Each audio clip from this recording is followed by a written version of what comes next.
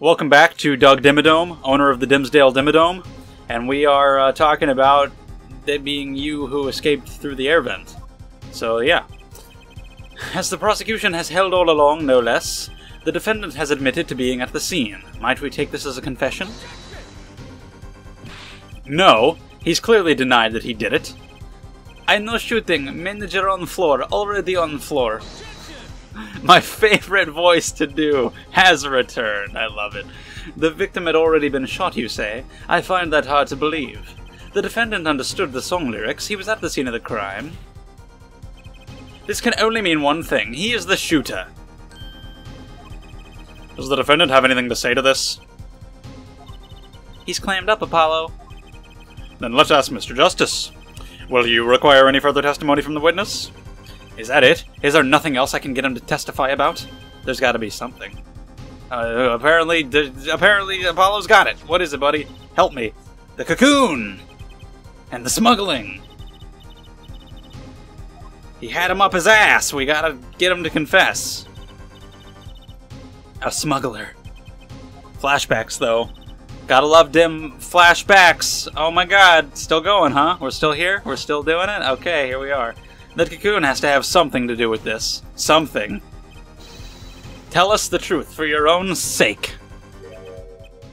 No, no more speak. Not to any of you. So much for your precious trust, F-Forehead. Hey, you were the one who didn't believe him. Regardless, this brings us to an impasse. It does seem that the defense and defendant are at odds. I doubt we are likely to learn anything more of value should this continue. I see no other course but to declare a 5-minute recess. Oh shit. Okay.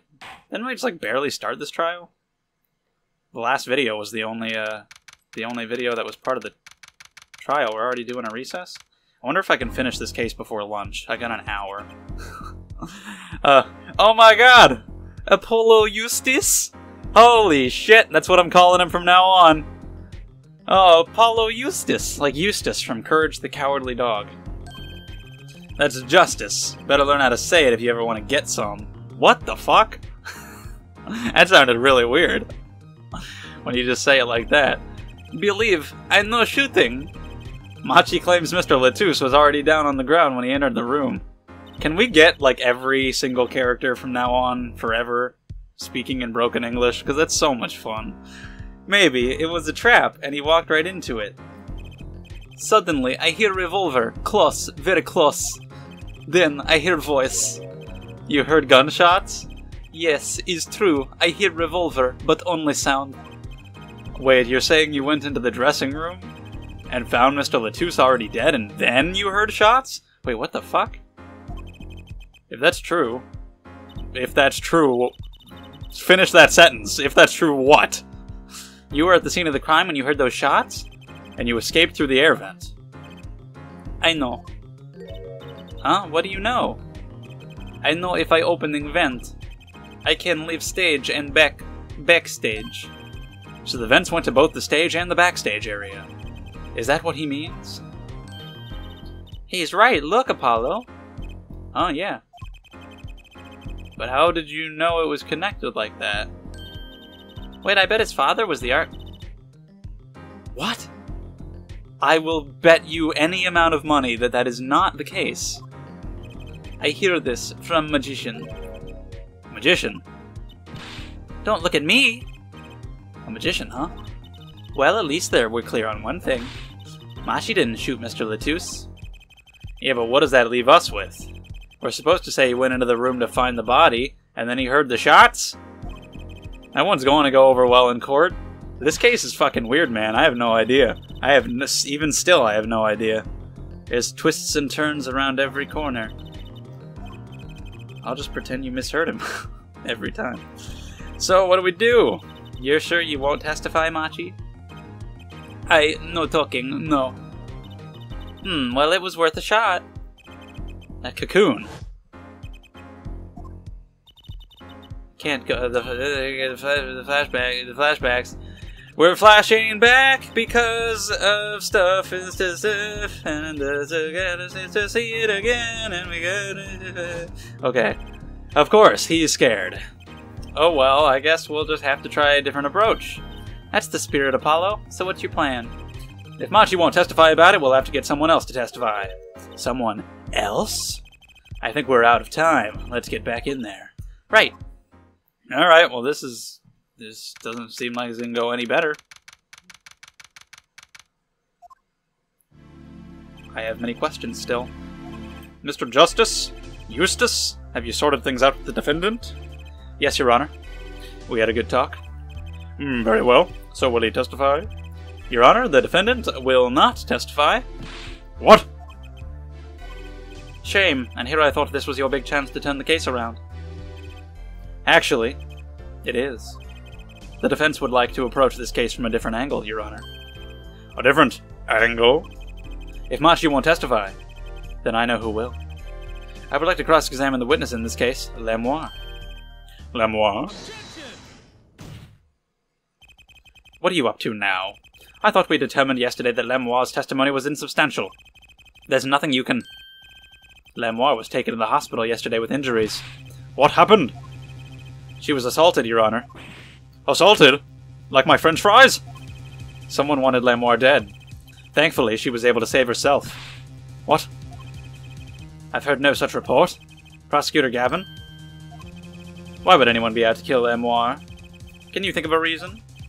Well, think of how she is known in our country. A singer from overseas who doesn't speak English, yes? Yet someone tried to keep her mouth shut. Who could that have been? You don't think? I do. It was the same person who shot Mr. Latouche. The killer was afraid of her, afraid of what she might say. The defense believes that something was hidden in her testimony yesterday. Something that the killer doesn't want getting out. So am I to understand that this is what you are saying? Namely, that there is a nugget of truth in L'Amour's testimony? A nugget we have yet to uncover? Exactly. If L'Amour was attacked, this has serious implications. Very well. There were some vague points in her testimony during yesterday's trial. Perhaps we did not inquire as deeply as we might have into some. The court will hear L'Amour's testimony once more. Just make it quick. All this talk of nuggets makes me really want to go to McDonald's and get some good old chicken McNuggets. Have you had those? I'll get some from my friend's dying son as well. He would like them. We must ask you to stand again and speak. You need not apologize. I know that Machi is innocent, and I will do all that I can until the court realizes this. Let's review your testimony from yesterday. You told us you heard 2 gunshots and the shooter's voice through the window, and that the voice belonged to Darian Crescent, yes? That is correct. At which point I proved she could not be correct. She couldn't have heard any of those things. The small window at the scene was closed and was found to be quite soundproof. You have nothing to say to that, Mr. Justice? I don't know exactly what yet, but I do know there's something there. There is, it seems, much you do not know. And yet it is my duty to hear him out. Perhaps the witness would be so kind as to testify once more to the court. Of course, Your Honor.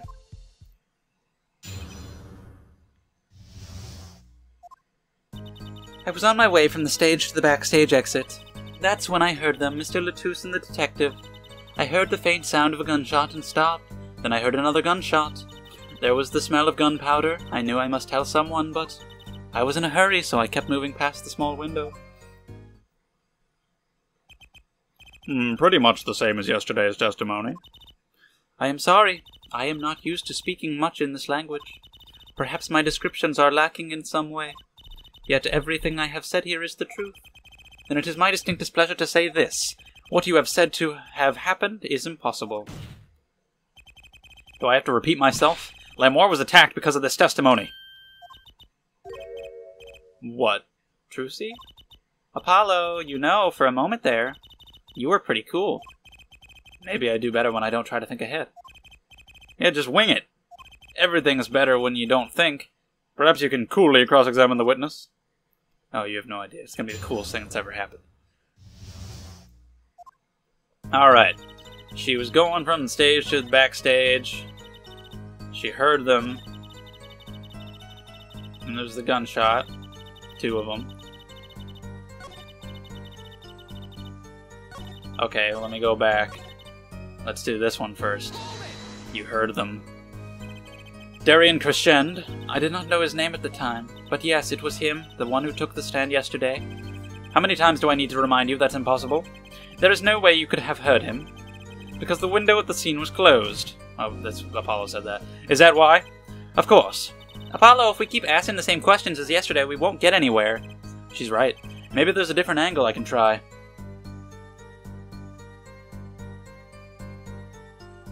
Well, if I ask what... I want to know what they were talking about, but if I ask that, then they're just going to say, oh, she couldn't have known what they were talking about because the window was closed. Did you hear anything else? That's not really... I don't know if that would be relevant, but it could have been. There's some other random sound that'll help us. I want to ask what were they talking about. But it's just that I think they'll just dismiss it. But I'm going to do it anyway. See what happens.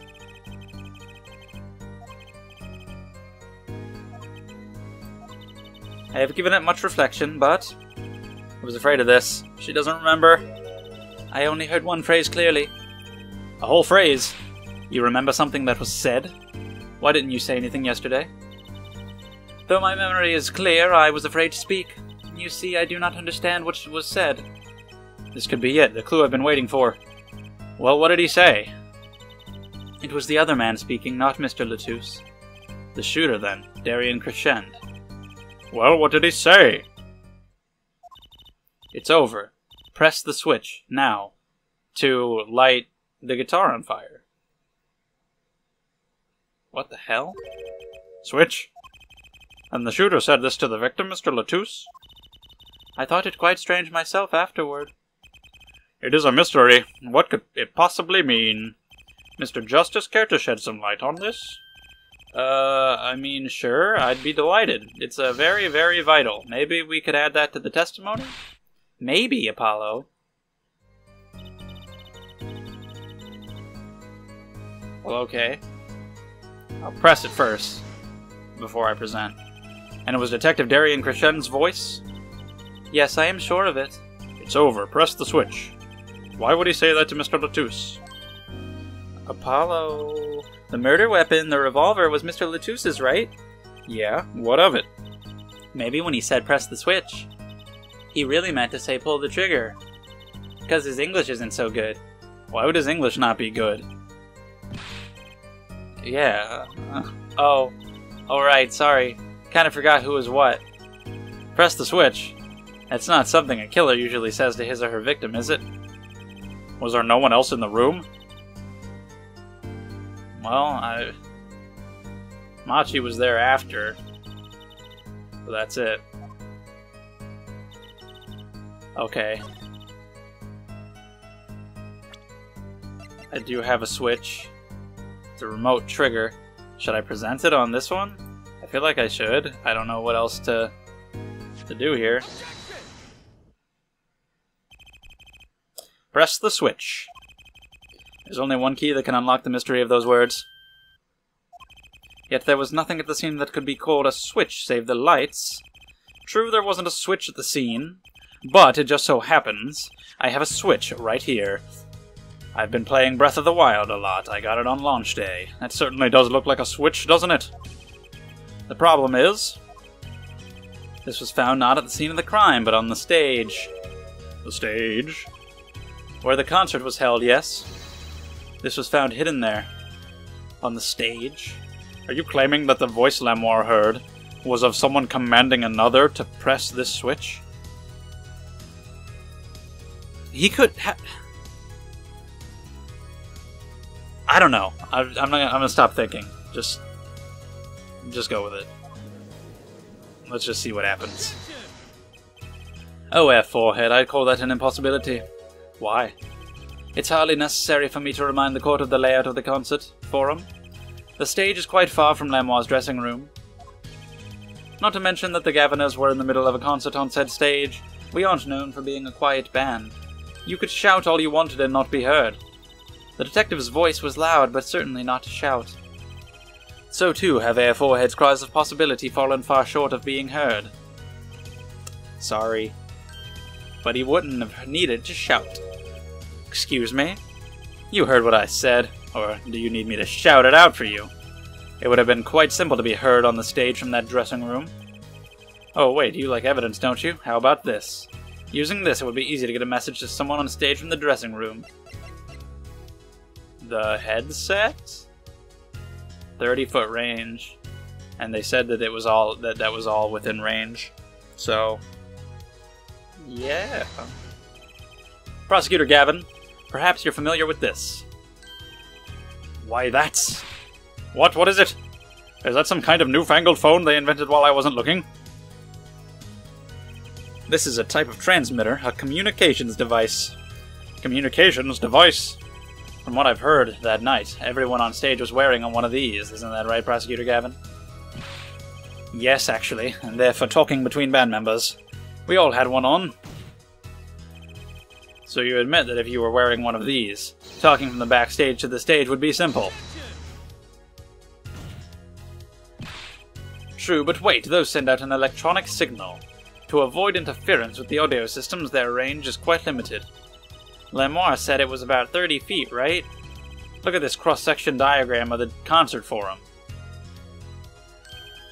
Like, I know this is gonna come back to Darien missing that cue, but I have no idea how. Like, what does that mean? He could have been talking to someone on stage.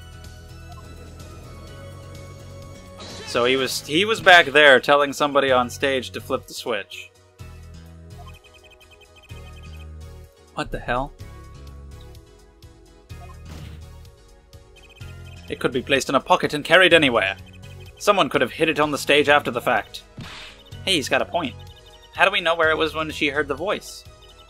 When the shooter said press the switch? Well, I guess we don't. An unfortunate situation. I'm afraid that until we know where this switch was, there's little point in debating it. I was sure this was the way to go with this. What is this switch anyway? We don't even know that basic fact. Yes, we do. I do. Wait a second. I do know what this switch is.